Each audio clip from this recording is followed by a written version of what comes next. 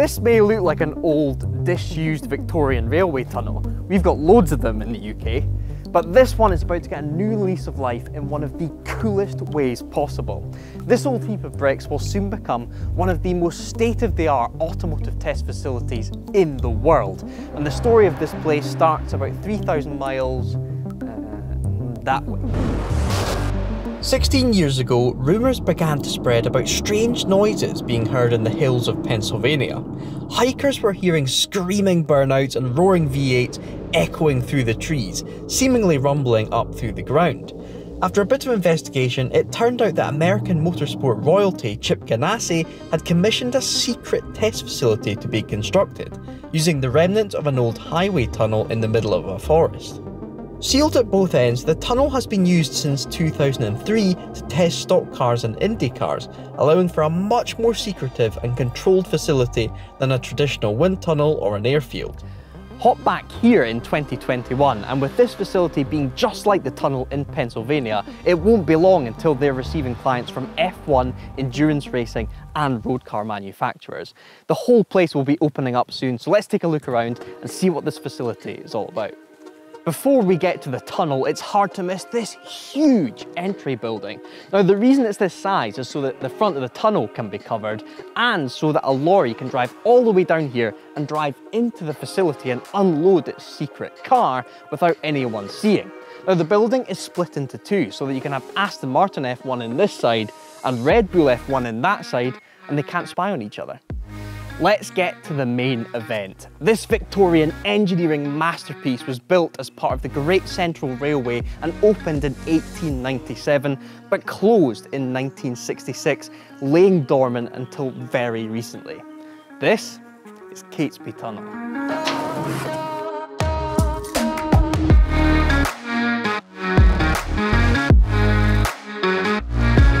It is 2.7 kilometers long, and just like the tunnel in the States, it's sealed at both ends. At either end, there will be a turntable so that a car can perform a run and not have to orchestrate a 17-point turn for the return home. Currently, only 400 meters of the tunnel has been tarmacked, but it won't be long until the full 2.7k is operational. Speaking of the tarmac, this high quality surface has been laid so that the tunnel is as smooth as the best racetracks, and the walls will soon be lined with countless measuring devices to log the cars doing their thing. Just before we fully explore what this tunnel's all about, I'd like to introduce the sponsor of today's video, Manscaped. They're back sponsoring the channel, and just like this tunnel has been given a new lease of life, Manscaped is here to give the same treatment to your undercrackers. This is their new Performance Package 4.0, with the main component being the new and improved Lawnmower 4.0. Their trimmer is now wireless and gives 90 minutes of trimming to a single charge. The trimmer includes ceramic blades with skin-safe technology to avoid any nasty nicks and cuts while you're down there. In the package, you'll also get ball deodorant and ball toner to keep things fresh, and for a limited time you will also get this quality travel bag and these pretty sick boxers for free. So use our code TRIBE20 to get 20% off your performance package and free shipping. Okay, time for a cool animation. This is the configuration for the tunnel. The cars will enter the facility via a workshop area, meaning that any prototype vehicles can be kept hidden from any prying eyes. Once through the workshop area, the car sits ready at the start of the tunnel.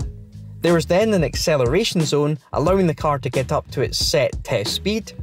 The car will then carry that speed through the test zone and then slow down in a deceleration zone before reaching the far turntable to turn 180 degrees and head back the other way. The tunnel test is controlled by a lighting system inside and outside the car, alerting the driver when it's safe to get cracking. And we've been given permission to drive down the existing 400 meters to get a taste of what's to come. The guys at Total Sim have been really kind to me and allowed me to be one of the first people to drive a car down this tunnel. The speed limit is just 20 miles an hour, but to be honest, once you're up and running, with the tunnel enclosed around you, 20 seems enough. The real speed limit in here, once it's operational, is 100 miles an hour. You can go further if your risk assessment is good enough. That will feel rapid down here. What I love about this project is that they are utilising this amazing piece of Victorian engineering. There are so many tunnels like this that are just used for cycling routes or simply abandoned. So using it for this amazing facility, I think it's absolutely awesome. Imagine Victorians finding out what a Formula 1 car would look and sound like travelling down their tunnel, and it shows how great a piece of engineering this is. They haven't seemingly changed the tunnel that much. It's still as it was, apart from some padding in the roof and maybe some drainage repairs here and there. You've got to give the guys credit. When someone came up with this idea, there must have been a lot of people saying, "Are you mad? Just wait until there's Formula 1 cars driving down here. And what about all the hypercars? Valkyrie, the Gordon Murray T50, Mercedes AMG 1. Who knows, they could all be here too. Why wouldn't you?" So we are now at the end of the tarmac, the end of the 400 metres, and we're transitioning onto the concrete. Just through these cones. Now I'm going to crawl along here because there's a lot of water on top of the concrete, so it can be quite slippery. So we have left the string of lights behind. They will extend the entire way down the tunnel once it's finished, but they haven't quite got there yet. So we're plunged into the darkness of the Victorian era. It's quite scary to think of massive steam trains pummeling down here back in the day. Wow. Okay, let's stop. Into park, engine off, and then lights fully off. Let's see how dark this place is. 3, 2, 1. You cannot see a thing. Honestly, it's as if someone has put black covers over all the windows. I can't even see my bonnet in front of me. Let me, you've got a light right now so you can see me presenting. Let me switch this off so you guys can see just how dark it is. Wow. You cannot see a thing. Victorian tunnels are very, very cool, but very, very scary. So what makes this tunnel so special, warranting millions of pounds invested to get it up and running? Well, there are plenty benefits to using this over and above a traditional wind tunnel. The first thing is cost. The amount of money you need to spend to pump air all day into a traditional wind tunnel can go well into 5 figures. You don't need to do that in here, so using this facility will be much, much cheaper.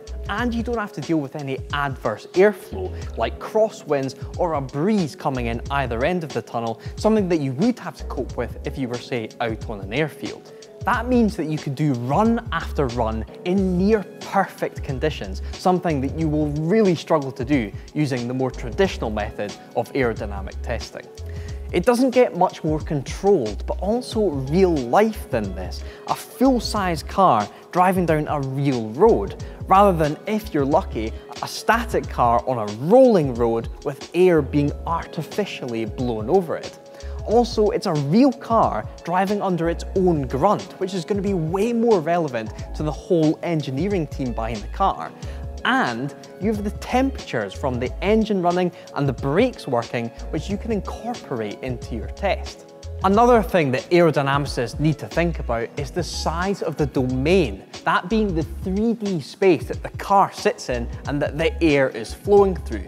If your domain is too small, the aerodynamic flow over the car will interfere with the limit of the domain, resulting in a pretty duff test. So your domain needs to be a certain size so that the airflow flowing over the car doesn't get disturbed and you have an accurate test. Now, the frontal area of an average new car is about 2 meters squared, and the guys have measured this tunnel at about 40 meters squared, and that is deemed enough space to perform an accurate test.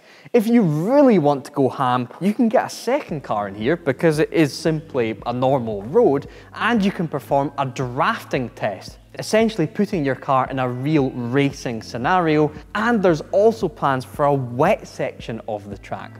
But to be honest, I've had some Victorian rain fall on me throughout this shoot because it's not quite 100% sealed yet, and they haven't quite finished the drainage, but that'll come. In the near future, this place will be booked up with big name clients, all looking to secretly test their latest creations in one of the most developed aerodynamic facilities in the world. Never mind those fancy videos of smoky airstreams flowing over a car. This is the future, and it's 120 years old.